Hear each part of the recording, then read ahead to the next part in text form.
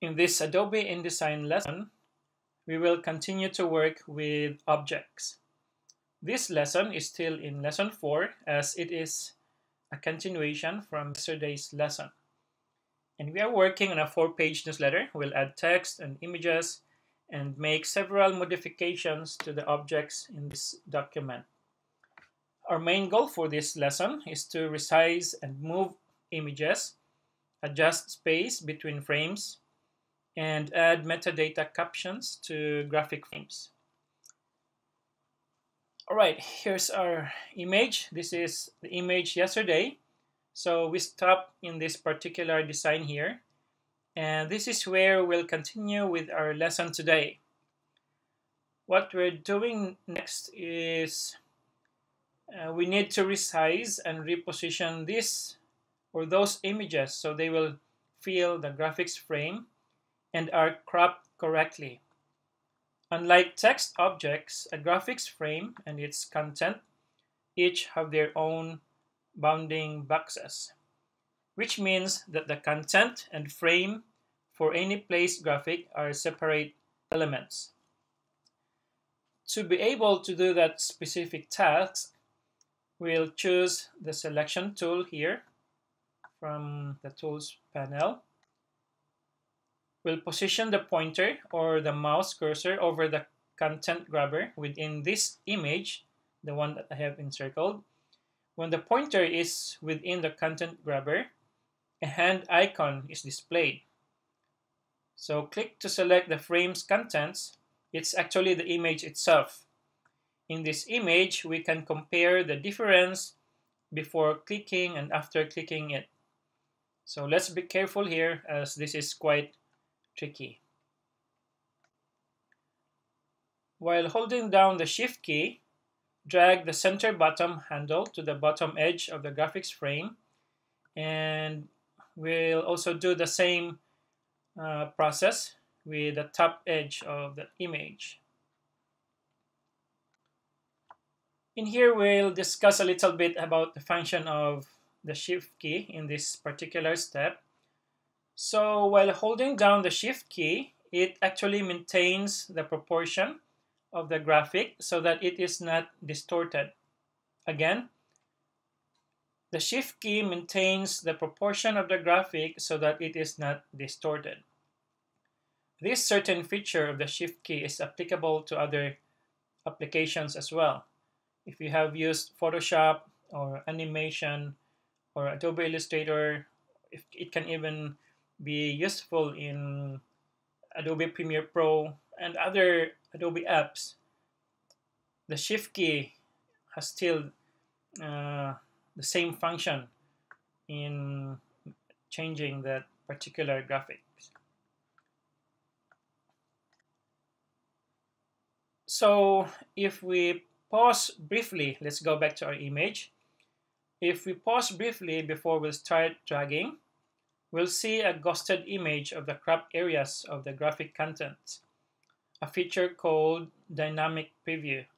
So in here, I have indicated with an arrow sign, as you can see.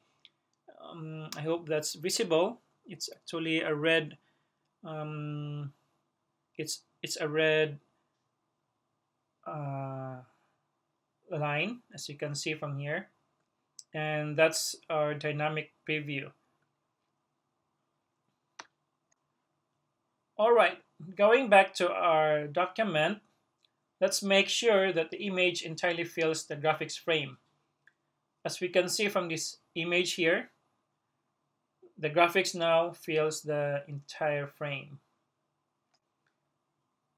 Now let's do the same process with the other two pictures here. I have put an arrow. Now 3 of these images have filled the entire graphics frame. And so let's move on. Let's try different methods for the remaining photos. So we'll try a different method for these images here. Make sure that it is selected with the selection tool. Okay, choose the selection tool. Let's apply the same process for the remaining pictures, or the one encircled in blue. So what we're gonna do here, let's choose the object menu and go to fitting. then choose Fill Frame Proportionally.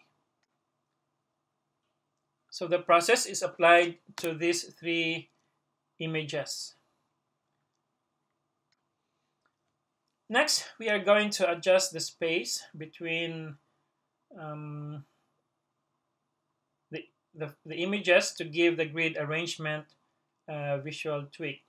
We'll use the gap tool, which will let you select and adjust the space between frames. So that's the usage of our gap tool.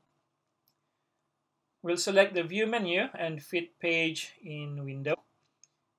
Then again, we'll zoom in to these images. Then select the gap tool. That's actually the fourth tool from the selection tool. With the use of the gap tool, we'll adjust our images like the ones we can see from these images here. So certain tweaks might help. Hold down the Shift key to make adjustments. With the gap tool, press Shift plus Control for Windows and Shift Command for Mac to adjust the gutter widths. We'll choose Window menu again and fit spread in Window. Now we have the full view of our document, and they are now arranged according to the columns that we have in here. So we can save this particular step of our document. Next, we'll add metadata captions to graphics frame. So with the use of selection tool, we'll select all 6 images. Of course, with the help of the Shift key again, we can shift click and select all 6 of them. Once selected, let's click the links panel icon. And we'll notice that 6 images have been selected in the links panel. So that means they're active inside that panel. Let's go to the panel menu. For the links panel, go to Captions, then choose Caption Setup. In the Caption Setup dialog box, we'll make some modifications here, and please take note of these changes. In the text box, add photo by, so we need to type. Make sure there's a space after the word by, encircled in red. We'll choose author from the metadata box. There's actually a drop-down menu you can choose from. So we'll choose author from there. So leave the text box, just leave it blank. And in the position and style, under alignment box, choose below image. In the paragraph style, choose photo credit. And the offset box, type 0p2. Then we can choose the OK button. Let's click the links panel again. Choose the links panel menu. And then go to Captions and generate static captions. Now each of the graphic files contains a metadata element named author, which stores the name of the photographer. So this metadata information is used when the photo credit caption is generated. Now we can deselect all and save our file. So next meeting, we'll place and link graphics frames. So I hope that we have learned how to make graphics adjustments in Adobe InDesign, as well as adjust spaces and add metadata captions to our graphics. So we'll continue to design this newsletter in our next meeting. Thank you.